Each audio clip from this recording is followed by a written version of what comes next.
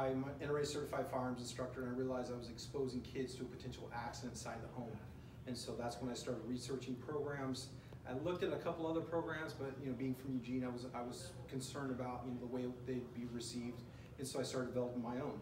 And so about 2 years of hard development. We've been a nonprofit for just over 3.5 years now, and so we've reached about 15,000 kids so far and taught them 4 basic rules that would save their lives if they ever came across an unsecured firearm. And there's a lot going on regarding firearms, schools, personal, lots of politics going on about this. Why do you think it's so important for kids to learn at a young age? Well, we teach our kids how to swim, right? Because we don't want them to drown. And so that's the same concept behind our program, is we're giving these kids good information, and we're also talking about video games, video game violence, the dangers there. We're talking about airsoft, Nerf guns. We're also talking about anti-bullying as well. So there's many different facets to our program that's designed to help protect our kids. What do the kids say when they get in there and they learn all the basics and they actually get in there? What are some of the reactions, things that they learn? What do they say? What I think it's very, very important is the way I relate with the kids is I'm just like a big kid myself, right? And so I have fun because I enjoy spreading the message of safety, and I do that by interacting with them in a way that they feel comfortable. Because coming to an indoor range for the first time might be intimidating for the parents and for the kids. And so the goal is for us to be comfortable here and talk about safety, have a good open dialogue about firearms inside of our home, and make sure that we know what not to do if they ever come across one. Important thing to think about is maybe you might not have guns in your home, you might be afraid of guns, but your kids are still going to be exposed somewhere else, and that's why we're advocating safety over, we don't push guns. I respect all parents, whether they like guns or don't like guns, but it doesn't mean that our kids can't come in contact somewhere else. Statistically, firearms are more dangerous than pools in the state of Oregon. And so that's why we're opening up this dialogue. I wrote a Senate bill that would authorize education in the first grade. And so it was all about education. It wasn't in safety. It wasn't about pushing guns on kids. It was about giving them the tools that they need to be successful if they were put in that dangerous position. Can you tell me about that? I did read about that. Can you tell me a little bit about that Senate bill, how it's going so far? Oh, it's DOA. Okay. So basically we're going to come back next year. We learned a lot from this process, and we made some key allies in the legislature. So I'm just gearing up for next year, and we're going to go back. For parents that come in, is it all mixes of I have guns in my home, I don't like guns in my home, I'm not really sure I want to bring my child into this? What are the parents? So typically about 42% of the kids that come to our home, our classes, do not have any guns in their home. And so we're tracking statistics. We actually have scientists and child experts that we're working with and partner with. So we're creating our own data. That way our data is pure. Everything that we're not getting lumped in with Chicago or Washington D.C. or Detroit or California. Because high restriction rate leads to a higher mortality in the kids. And so that's what we're trying to prove. And we're not trying to come at it from a political standpoint. We're coming at it from a safety standpoint. And so that's what's very, very important is we stay, non-political. This is strictly safety. And then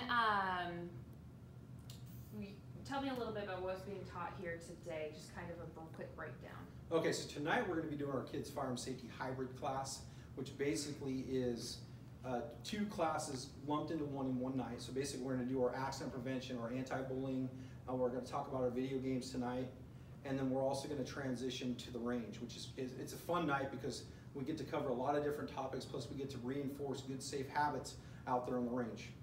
Talk to me a little about the bullying aspect. It's kind of some of the school shootings that have happened, the shooter has mentioned that's been an issue in the past. Is this kind of something you guys are focusing on? Or is it more don't be a jerk kind of situation? It's kind of like that. It's basically we're teaching de-escalation skills, and we're getting them to use words as opposed to any resort to any kind of violence. And we're teaching kids to be good stewards and basically look out for one another. If they have a friend that's being picked on, we can get the parents involved. We can get the principal, the school involved to help protect those kids. Has there any been backlash at all from other parents of people who have seen this program, or has it mostly been, wow, great? No, it's minor.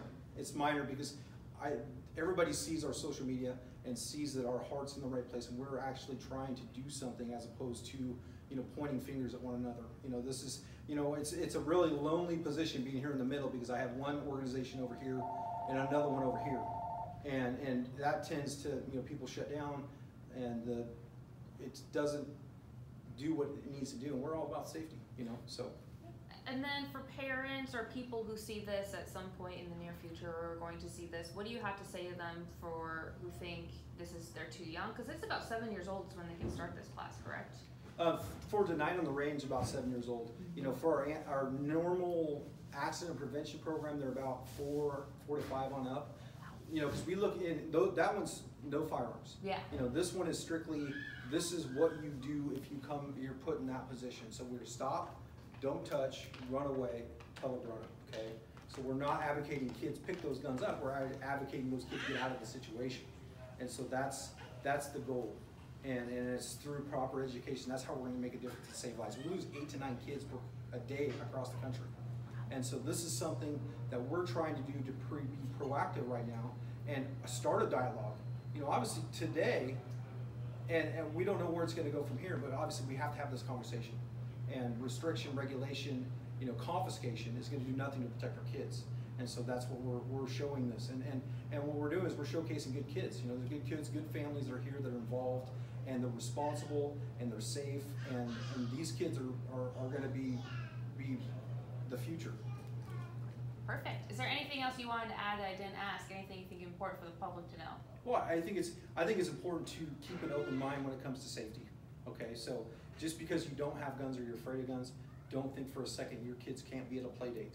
Or sometimes guns used in the commission of a crime is thrown out the window, and that's how kids are coming into contact. I've heard of horror stories about kids finding guns in couch cushions at sleepovers. And that's something, it's terrifying as a parent. And so what I'm trying to do is make sure that don't get complacent for a second.